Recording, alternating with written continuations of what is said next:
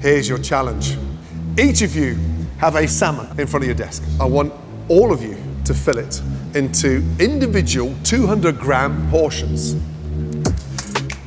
You've got 30 minutes. Anything you waste will be repurposed, but waste does mean profit down the drain. Okay, all of you, watch carefully, please. I'm going to show you how I would like it done. And trust me, I've filleted these things so many times, I can almost do it with my eyes closed. In fact, I'm going to. Oh, no! Oh, my God. Oh, God, so sharp. First thing, sharpen your knife. Oh. Feel the gill and literally slice through there. Pull back, run through.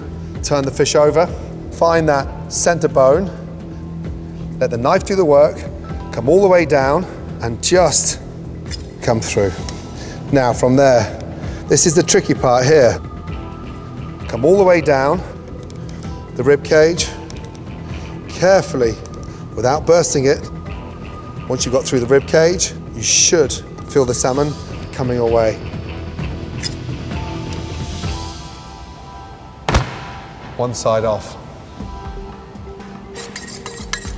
From there, up to the top of the head, knife goes in,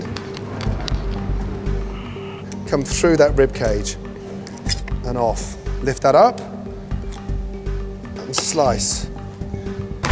Second side done. From there, 200-gram portions. Okay, 199. If you cut it too big, you're wasting profit, okay? Too small, they can't sell it. 2, 4, 6, 8, 10, 12, 14 beautiful pieces of salmon, around 200 grams per portion. I'm gonna show flexibility, 20 grams either way. Your 30 minutes start now. Good luck.